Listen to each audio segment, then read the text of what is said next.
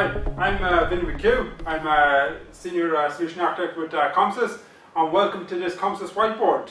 What I'd like to talk about today is VAI, VMware vSphere API array integration. So basically what that allows us to do is to take a lot of functionality and offload it onto the storage array, freeing up valuable resources at your vSphere host level. One of the great things about this at the moment is VMware have very recently made this available in the standard licensing, where previously it was only available in the enterprise licensing. So I would encourage everyone that has the correct licensing, that hasn't enabled it already, to certainly enable it, because there's a lot of benefits which we'll go through. So the first primitive I'd like to talk about, the primitives are broken out into there's block primitives for block storage arrays, there's NAS primitives for your NFS and your NAS storage arrays, and there's some tin provision primitives as well. We'll go through each one, no specific order, and we'll kick off with with one of the block primitives called Xcopy.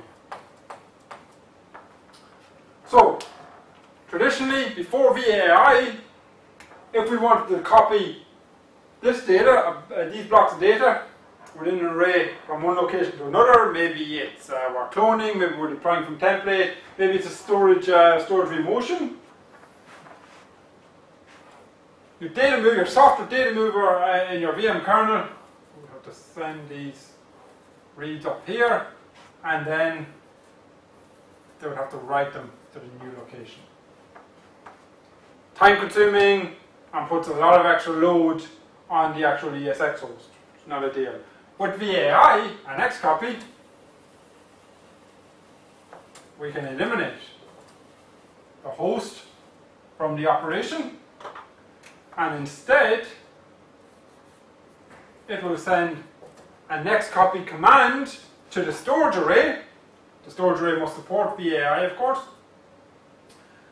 And what that will do, it will say take this logical block address to this logical block address, and everything in between copy over here. This is then done within the array. There's no extra load put in the ESX host, and it's done a lot quicker. So the benefits here, things such as CPU cycles, things such as maybe SCSI commands in your HBA, and maybe DMA as well. You're going to have a reduction in here. A similar primitive from a NAS point of view is called full file clone, which essentially does very similar functionality on a NAS array, on NAS data stores, if it's a unified array, for example. Whereas you can do your copies, your cloning, your one thing that the block will allow you to do, we mentioned stored vMotion. You cannot do stored vMotion in your with a full file clone. It will you can do a code migration. Okay. So the next two primitives I'd like to talk about is essentially the block one is write same for zeros. There's a similar one as well called reserve space for NAS, which we'll also mention, which allows native snapshot support. So for write same for zeros, let's take our host again and our storage array, and down on our storage array we have a VMDK, which is 100 gigabytes in size, but maybe only 5% of that, or say 5 gig of that, we'll say, is actual data. If I want to copy this to another location on the array, maybe clone it, I'm writing 95 gig of zeros. Time consuming, waste of resources, inefficient. If I'm using the VAI command, what it will do the VM kernel will send a list of zeros down to the storage array where the zeros are. So when you're actually doing that copy, it just copies the data. So it's just data being sent across, and the zeros can be filled in by the array itself. This is really useful if you're doing eager zeros for the array, formatting, writing any zeros onto the array, and can save you a lot of time. From a reserve space point of view, again, this is for NFS. Typically, with NAS, we can't do eager zeros or lazy zeros, so that means we can't reserve that space. Traditionally, we couldn't, and write out zeros to that space in a NAS environment. With this primitive, we can do that with reserved space. We can say to the NFS data store, reserve 100 gigabytes, for example, and then we get two options. We get the lazy zero, so it'll reserve the space and it won't actually write out zeros until we actually go to make the write, the actual write, and it does it just before that. Or eager zero, where it will it'll reserve the space and it'll write the zeros beforehand. So for lazy, we have flash. We also have flash pre-initialization.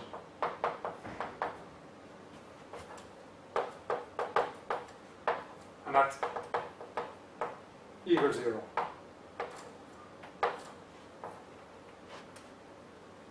One thing very so lazy zeros, fine. With eager zeros, it will use the software data mover. If you're under reserved space, it won't offload it to the array. So it's worth bearing that in mind as well. Okay.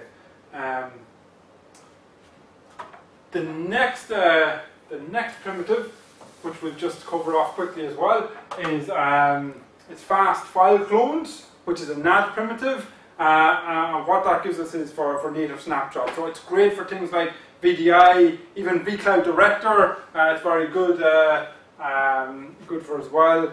It links in with the View Composer array integration, the VCI as well.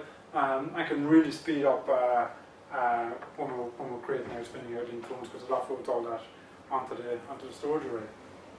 Okay, just to complete the NAS primitives, one of the final ones is extended statistics. So what this allows you to do, if you have, so trying to understand how much space a VMDK actually has and reporting that information back was traditionally a problem. So for example, if you had 100K team provision, maybe 10 VMDK for example, but we're only using 10 gigabytes, this traditionally wasn't reported properly. With the extended statistics, the array, the storage array with the NFS will be able to give more accurate information. So if it's only actually using 10 gigabytes, this can report this back, this information back to vSphere from a reporting point of view. The final block primitive would be ATS, atomic test and set.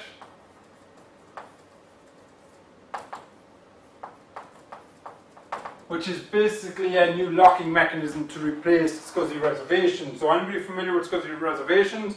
It may be from problems you've had with it in the past, locking nuns and so on. So traditionally in the past, if we take some VMs,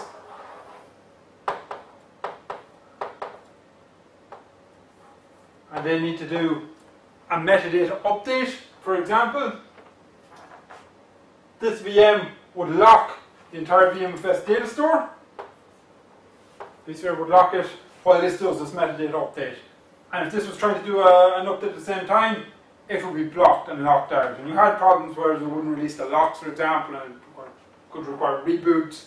And it was generally problematic and wasn't the most efficient. So now what they've replaced that with is ATS. And what ATS will allow you to do is, so it will go to the array, throw my array here, and it will redirect it down to here. And what will it will not lock the entire data store. It will just lock the blocks, which it's updating. So if multiple VMs need to do an update at the same time, the actual storage array with the ATS primitive can accommodate that. No problem. So very nice feature, and is definitely a nice upgrade over SCSI reservations. The final primitives which I'd like to mention is the tin provisioning primitives, so which there's a few. There is tin provision stun, for example. So if one of the problems if you're using a tin provisioned data store underneath is you could be running out of space, and the virtual machines or the ESX hosts aren't actually aware that the actual space in the underlying storage array is nearly run out. It thinks it has more space because you may be over allocated on that space. So what might happen is once that runs out of space underneath, if the ESX array isn't aware of that, it caused very unpredictable problems, anything from purple screens of death to spurious errors appearing, and it could cause some corruptions and a lot of problems. So with tin provisioning stun, what it will do, those VMs that need that extra write, they go into a frozen state. Any VMs that don't need additional space, don't need to do any writes, for example, they will continue on working, doing reads and so on. Until the point that you can allocate more space, so those VMs that have more space can then resume from their frozen state and continue on working. So it's a much more consistent and reliable environment, and it's a nice feature. The tin provisioning space threshold, again an issue with the underlying storage array. If you over allocated using tin provisioned volumes, and you're running out of space, there was no warnings. You didn't get any warnings through vSphere, through your vCenter, for example. With the space threshold warning, you now will get that warning in vSphere. So you can see that you might only have 10% space left, and you can actually proactively take action to alleviate potential problems underlying on that. So that's a nice, very nice feature as well. The final one then is the SCSI unmap feature, which essentially, if you have your underlying array, for example, and it's tin provisioned, and on top of it you create new writes on top of it. So there's a volume, for example, and as you extend out that volume, it consumes the space underneath. If you then go and delete some data from here, that dead space wasn't always reclaimed by the underlying storage array.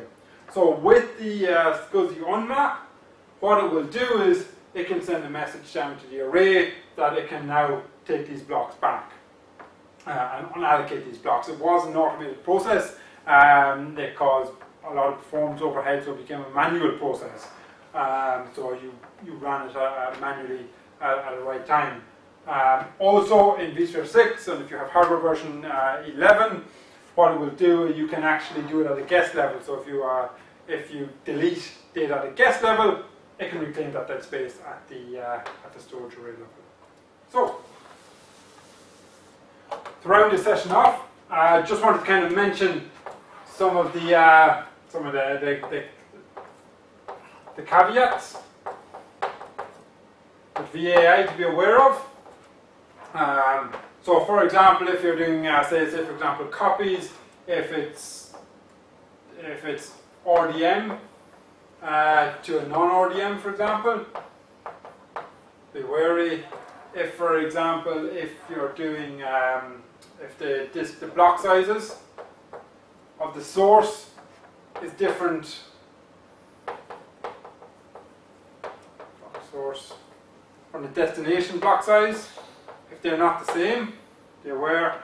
Also, if you're dealing with extents or you're dealing with sparse disks, that all needs to be taken into consideration. There's some great reading online on the VMware website. I encourage you to check out some of Cormac Hogan's stuff. He's some great materials on that. if you would like to find out more about this, enabling this, or any more features around this, give us a call, give us a shout at ComSys. We'll be happy to discuss. But yeah, so thanks for listening.